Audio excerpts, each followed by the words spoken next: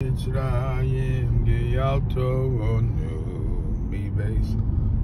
Wilhelm. Yeah. Good to know Pesach. How are you? Baruch Hashem. How are you? I just saw your kids. It's really nice to see them back from yeshivas or whatever is coming for the Seder. Yep. They told me a story of what happened to you like last year. That you had like one of the guests by your Seder was a guy called Herb. Yeah. And somehow he basically was sitting by the kids' table and he was complaining, like, why do I have to sit by the kids' table? You know, this stinks. Yeah. So then, you said to your kids, the Seder would not be complete without a bitter herb. Francine, you make these up or you read them somewhere? Because they're originals, huh? I can't wait for the Torah karaoke to start. What can you give me that's going to take me to greater heights this Pesach? I want to be inspired. Anyways, I'll tell you something very interesting. The way of the world has become a little cuckoo, that the Na'arim Pnei Zkenim Yalbinu, that's actually a sign of Mashiach, that the younger generation tells the older generation, be with the times, man. Do what's, you guys are old-fashioned. Why don't you live up to what the times have changed? All about Pesach, perhaps the main mitzvah of Pesach is, no. The children ain't telling the parents what to do. Rather, v'hoya ki yishalcha bincha. The children are asking the parents, how do we keep connected to the old tradition?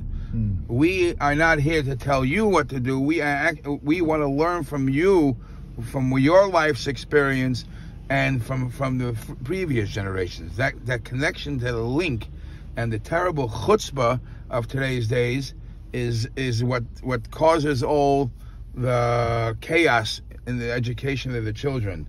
And I heard a geschmack of art, actually. One of the ways to not to have that happen is we're driving a car now. We're driving when it's during the day, but if you're driving nighttime, a beautiful mashal is, when you're driving and somebody puts on the light in the middle of the car, then the driver can't see what's outside. When it's dark inside, then he can see outside. And the nimshal, somebody said a beautiful mashal. But somebody said it so beautiful. When you bring light in your own home, you don't have to see anything outside. You don't have to be influenced by the outside world.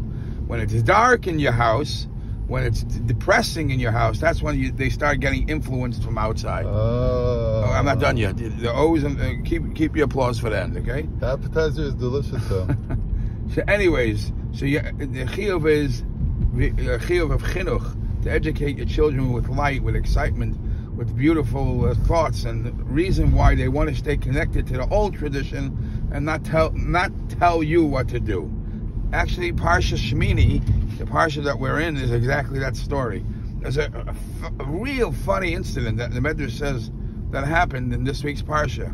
That the Nadav and Avihu were walking behind Moshe and Aaron, and they were muttering to themselves, Moshe and Aaron, these old people, we can't wait for the time that they pass on and we take over. We're talking about the G'day Shayakara. We're talking about Moshe, Nadav, Avihu, the sons of Aaron. They're waiting to let the old people pass on and we'll take over. It really shocks the Farshim. Everybody talks about it. But let's say in simple Adela words, Moshe and Aaron, Nadav, Avihu felt in Kedusha, Moshe and Aaron are very kind people. Aaron is a Oyev Shalom, V'Roidev Shalom. Moshe Kibbutz Torah Messina, he gives it to every Yid, and Torah is Chesed. And they felt you can't just be so open, so giving, so free to everybody. We got to put the letter of the law down. We got to be more serious with our Yiddishkeit. Now there is such a movement, but they forgot that Moshe and Aaron are the parents, and that's their way of life, or at least be more tolerant to another way of life. And muttering, wait for them to pass on and we're taking over and our way is the right way, that's not the right approach. The approach is to have that link going and have that link strong to the past. And if there are different ways to serve Hashem, fine, but everybody has to live in peace and harmony. And I'd like to conclude that in Shemini, it says that after the Shmini L'Maluim, the Eibishter Moshe Rabbeinu, Aaron sees this, and he says, "Vayevarchem," and he gave them a bracha. What Rashi says? What's the bracha that he gives them? He gives them birchas koinim, yivarechecha Hashem yishmeracha. So others say, everybody knows that birchas koinim is yivarechecha Hashem yishmeracha. Why does he say that there? Why does Rashi spell out what birchas koinim is?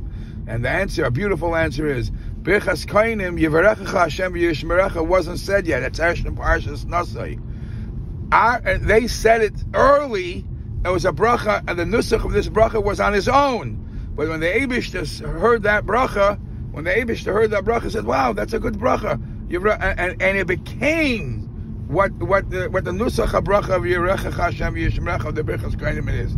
So we should all learn to live in peace and be in harmony with others. And the Eibishter says Yashikoyach, and he turns it into a mitzvah min Torah. Always amazing. Kosher Felech and Pesach.